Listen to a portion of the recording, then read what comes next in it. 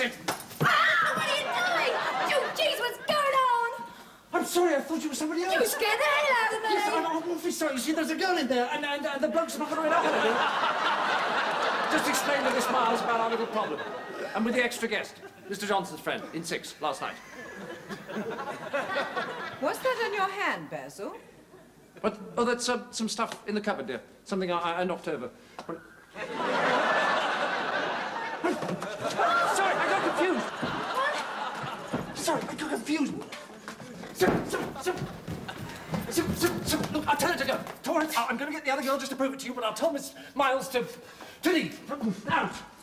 Right. Out.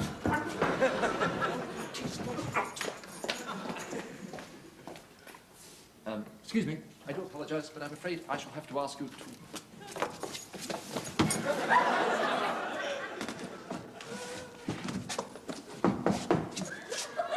Come in. Sorry to bother you. I thought I'd better apologise for my husband's behaviour. No, please, really, Mrs. Fawlty. He's going through rather a disturbed time at the moment. No, please, look, I don't quite understand. He does seem a bit worked up about something, but I'm sure there's some quite innocent explanation.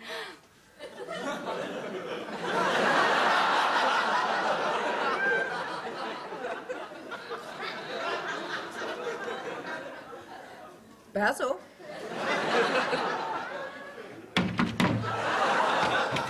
Hi, dear. Just checking the doors. All right, what's going on? I was in the bathroom. Yes, she was, dear. So I just popped in to have a look at these hinges, you know, the ones we've been... Do you really imagine, even in your wildest dreams, that a girl like this could possibly be interested in an ageing, brilliantine stick insect like you? A girl like who, dear?